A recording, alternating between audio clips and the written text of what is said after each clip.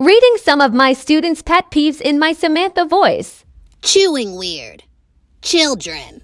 When my mom yelling too much. Insanely long false lashes. Everything. Slowness. People repeating themselves for no reason. People. School. Group assignments. When someone interrupts me when I'm talking. People pleasers. Early mornings. Somebody cracking their knuckles. When people act like you don't exist in the middle of a conversation. Scraping your teeth on metal silverware. When someone taps their feet randomly. Sticky people or kids. Loud chewing. Doing presentations. Annoying popular kids. Yelling for no reason. Someone being a hypocrite. When I'm broke.